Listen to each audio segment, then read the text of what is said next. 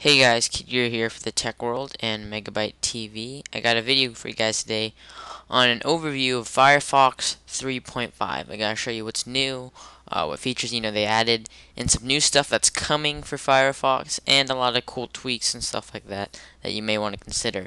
As you know, I always love to do my Firefox videos, showing what's new in the versions, and 3.5 is a really big update. So I'm an avid user and supporter of Firefox. So if you're still on Internet Explorer, I really recommend you use Firefox. I know a lot of people use Chrome or Safari, but I like Firefox. It's fast, efficient, and it has a great community of people who develop great add-ons and stuff like that. So 3.5 is out, and there's a list of features that are new. Just to name, first off, I want to name the faster JavaScript. They've enabled the Trace Monkey, which is their JavaScript engine, which the browser is almost twice as fast as the previous, version, and it's really, quick in loading web pages and stuff like that. For example, I'll just go to google.com. I mean, just pages with JavaScript mainly, they load great, they load quick, and I'm not even signed into my iGoogle account. I was hoping that would load up, but it's okay. Anyway, JavaScript pages load up quicker, and it varies again in your internet connection, but just the way stuff pops up, you'll notice a difference, especially if you're using a browser like Internet Explorer or something like that. The next feature I want to mention they upgraded is geolocation. So if you were to go to a site like any site like Flickr, Maps, or anything like that, um, it may ask for your it's going to ask for your location now. The browser is going to ask for your location. This helps with if you want people want to see where you are, and Flickr group, something like where you took the picture, geotagging. The browser, it's all built in now. Now some people may not like that because they don't want the browser giving information of where they're located. So I'm going to show you how to disable geolocation. Again, so if you're not going to use geolocation, you think you really don't need to, then you don't want to be sharing where you're located on certain sites. You're going to head to about config, and again, this may void your warranty. Just a little warning. I'm just going to say that because I really don't need to. I want that to show next time, and just say I'll be careful, I promise. And right here, go into the filter and search geo, and you'll see it right here, geo enabled. Now, right now mine's enabled, but I'm going to go ahead and toggle that to false. Now it's not going to ask me if I go to a site that has geolocation if I want to give my location, because really I don't want to be giving out my location on most sites anyway, and I won't be needing that. So after you do that, just toggle it off to false or double click it, and then restart your browser, start it back up, and you should be fine. Okay, another a thing that they have changed is what do you call that? History changes. A lot of cool changes that they've done to history. How the browser deals with pages you visited or in the past or anything like that. A lot of really cool changes. So first off, they've added something that you've all known from what do you call that? Chrome, Safari, etc. And that's private browsing. So if I go to, I believe it's in Tools, yeah. If you Control Shift P, that enables you into private browsing, and that's just something if you don't want anybody to see what you've been browsing lately. If you're on a family computer or anything like that, or anything at all. Even if you install the portable version of Firefox, which is available, the portable 3.5, and you take this to a friend's house or something. Private browsing doesn't save any cookies, history, anything you've downloaded, anything at all. It doesn't give you any, no data at all is saved. And as soon as you exited, everything is nothing. Everything that was stored was erased. There's nothing at all to leave a trace that you were even searching anything with the private browsing. So really cool feature. If you've used Chrome, you've known this. Now that's not all they've added. Now this is what do you call it? Tab Mix Plus. So don't worry about these session manager options here.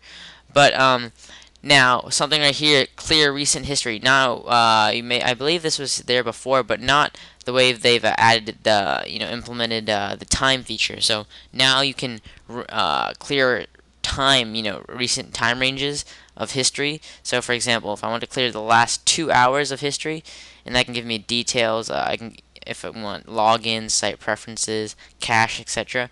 I can clear everything I've viewed within the last 2 hours, everything I downloaded, anything like that. I can do it for today, everything, last 4 hours. Really cool stuff, guys. So if you want to delete a certain amount of time that you've been browsing, then that's really specific. Now another thing they've added is this feature called forget about this site. Now if you go into the history here, there's a let's say you were believe the example they used on the site was if you bought like a present for somebody online and you really don't want them seeing it, but again, if you delete the whole history on your what do you call that, on your what do you call history, what do you call I guess just history is the best way to describe it. If you delete your whole history, it's going to be pretty suspicious. They're going to be wondering, that goes for anything, whatever you were searching. If you delete your whole history, some people are going to get suspicious. Now you could still obviously go in and singly delete a site, but rather than doing that, let's say you have multiple searches on like any Amazon about the certain gift that you've been getting somebody, you can delete it. Or you can click the site, this little feature right here called forget about the site, and it's going to delete everything that has to do with, Amazon.com, YouTube.com, anything that has YouTube.com, Amazon. It's going to delete it all. That way, that one site specifically is deleted out of your history, rather than you having to go through bookmarks, but you can do that now. HTML5 supported video format. So once you see sites starting to be coded with HTML5 and stuff like that, and incorporated with OGG video and stuff like that, Firefox has built-in support for it. It can do really cool stuff. Play, pause. You can even download the video, rescape. There's a lot of questions I've gotten about this and some stuff I've noticed. If you downloaded Firefox 3.5 and your add-ons aren't working, there is a way to get them working if you really, really need them. Now this, I'll give you a warning heads up, can mess around with your browser. You may get some wacky behavior. But if your add-on does not have the new version, what you want to do is head to about:config, and then you're gonna want to hit right click and hit new, go to Boolean, and you're gonna want to copy this in right here. I'm gonna copy it on it's on my notepad here. Extensions.check.compatibility. You're gonna hit OK and set it to false. I'm not gonna do that because I guess I could because I really don't need right now. But so I'm gonna go to extensions right here. .check compatibility, and I would set it to false, but I really don't need that key, so I'm just gonna go ahead and delete that now, or actually just set it to true.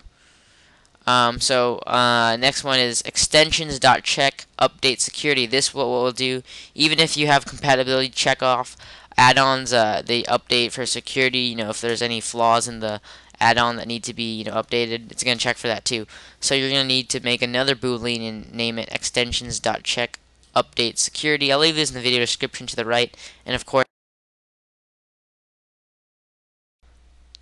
Okay guys, two really quick things I forgot to mention and I wanted to add are two things that are coming up for Firefox that are in the working that 3.5 has really made a new platform for the Firefox, the stuff out there that's going to be added to it. And 3.5 is pretty much the starting point of all the stuff that's to come. One of that thing is called Weave. Weave, basically, if you've used Foxmarks or anything like that, it's going to be able to sync all your Firefox type of data.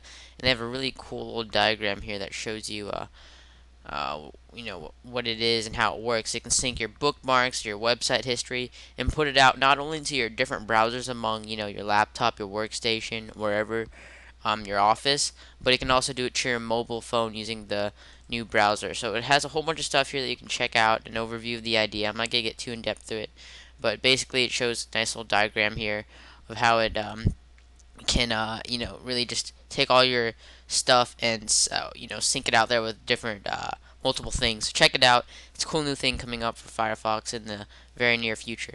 Now another thing I want to really quick mention before this video is up is TazFox. Basically all the Ubiquity stuff. I've talked about Ubiquity a lot. It's a really cool thing developed by Asa Raskins and a Mozilla Lab thing. This will be coming up probably very soon. Probably 3.5 updates. As updates come, they'll implement this, or maybe in 4.0. But this is something where they've implemented the Ubiquity commands within the actual address bar of Firefox. And so, for example, if I was typing calculate, and I can't even spell it right, there you go, calculate, I'll say 2 plus 2 equals 4. Now, this is all within the address bar of Firefox, and this will be coming very soon. And if you've seen my video on Ubiquity, I'll leave a link in the right. You'll see a lot of cool stuff. So, for example, Wikipedia, the word book. For example, it's gonna give me live results I can go to the page by clicking that arrow. I can even drag it out to use it as a little widget here. You can do stuff like track flights, use Twitter, video searching, a whole bunch of cool stuff to come. So when this is out, guys, I'll be sure to do a video on this. Check out my Ubiquity video. This will be coming to Firefox in the very near future, I should say. 4.0 possibly, or even 3.5 updates along the way. Anyways, guys, thanks for viewing this video. Hope you enjoyed. Hope you enjoy your Firefox install. Hope it works effectively and productive for you guys. Anyways, guys, thanks for watching this video. Don't forget to comment, rate, subscribe, and check out the website at adrianstech.com. Thanks for listening.